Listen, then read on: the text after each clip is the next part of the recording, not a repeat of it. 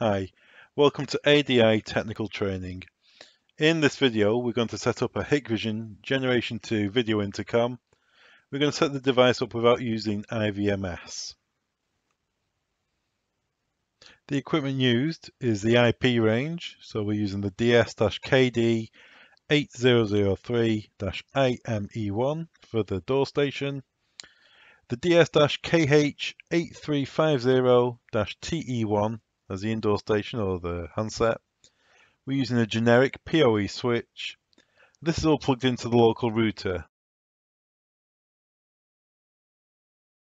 Tap the screen to start.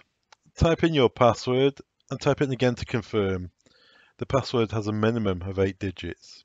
It's wise to save this password now, as the reset procedure is quite complex. When complete, press OK.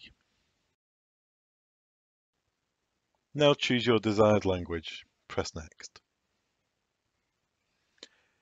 Now you can see your DHCP settings. All's correct, press Next. Room 1, floor 1, so 1 to 1, press Next. Now let the wizard finish, so simply press Finish, and the device will set itself up. Now we're all configured. So if I press the call button on my intercom, it will make a call to the door station. There we go. And to hang up, just press the hang up button.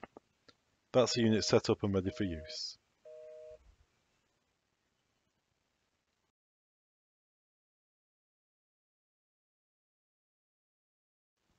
Thanks very much for watching. All the products mentioned in this training video can be found on our website. Links are below. Don't forget to subscribe. Thanks very much.